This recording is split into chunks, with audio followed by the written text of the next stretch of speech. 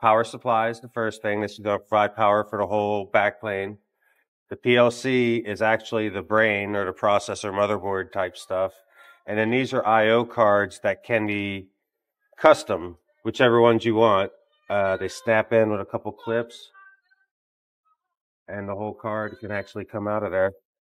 Yeah, so you can use input cards, output cards, digital or analog, different kinds of voltage or whatever, and it's all customizable. These are all going to get programmed for their input and output, and these wires just bring those terminals down to these terminals. So they're going to tie in their field devices for... Oh, okay. And they're in groups for each card.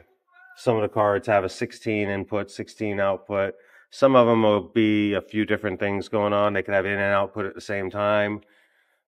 These are all relay output, where they take power in, relay it out based on the software. If the conditions are right, go ahead and relay the power out type thing.